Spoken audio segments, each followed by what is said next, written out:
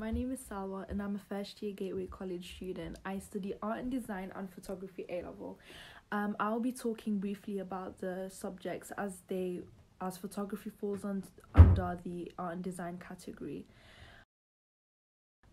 You'll like art and design at Gateway if you really cherish working with contrasting materials, artists, and of course experimenting various mediums throughout the whole art and design course. It is a very inventive and productive course. Has to be the new challenges you're always set after the previous projects, as they're so different from each other, so it never gets boring.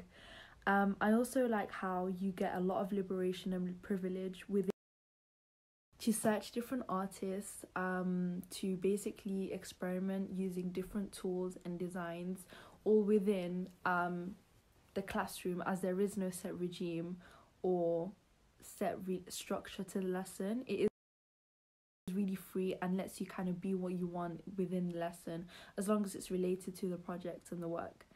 I also like how the teachers are really encouraging and supportive with any queries you have. They'll always be there to assist you to achieve the grade you want and definitely push you further.